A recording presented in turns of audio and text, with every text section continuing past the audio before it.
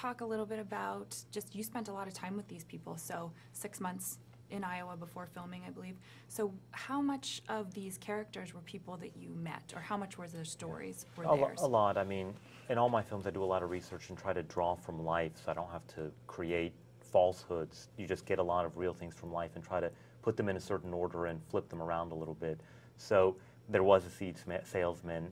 Him and his wife did roll out a red carpet for their kid who was coming home, and I spent time with Troy Roush, who's actually also in the film. I cast a lot of the real farmers in small parts, and he had been chased by Monsanto for years and was in a massive lawsuit with them. He was actually innocent, but I thought it'd be more interesting if Dennis was guilty, and so he informed a lot of those storylines. So really, a lot of it does come from what I actually saw.